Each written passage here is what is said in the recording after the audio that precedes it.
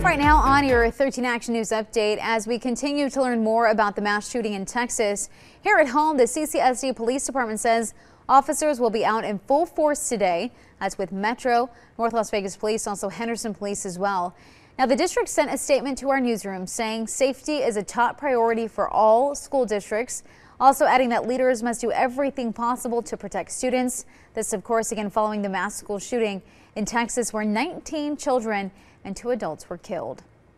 Some of you may have seen black smoke in the south end of the valley today. Firefighters right now burning 2 homes on the ground, or to the ground, I should say, on purpose. It's all part of a training exercise for the Fire Academy. 2 homes are side by side. This is just west of the I-15 near Dean Martin and Silverado Ranch. 19 rookie firefighters are participating in this Fire Academy, and you'll likely see plumes of smoke throughout the day. Also, the CDC updated its guidance for Americans ready to head overseas this summer.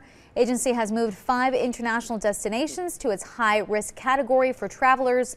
That means if you don't have up-to-date COVID-19 vaccines, the CDC suggests for you to avoid those areas. For a full list, you can go under CDC's COVID-19 travel recommendations on their website. Justin?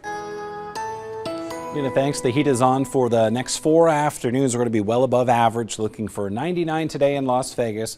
We could hit 100 on the east side of the valley, also expecting 100 in Mesquite, 106 in Laughlin, and 99 in Pahrump. Hot afternoon means a warm evening, low 90s as the sun sets around 8 p.m. down to only 76 for the low, so your air conditioner going to have to work hard tonight to keep the home cool. 102 on Thursday, 100 on Friday. Clean to some southwest wind with us through the holiday weekend, but we'll drop from the mid-90s Saturday to the low 90s Sunday to the mid-80s by Memorial Day. All right, Justin, thank you. And that was your 13 Action News update. You can find more on our website, KTNV.com, and our free mobile app.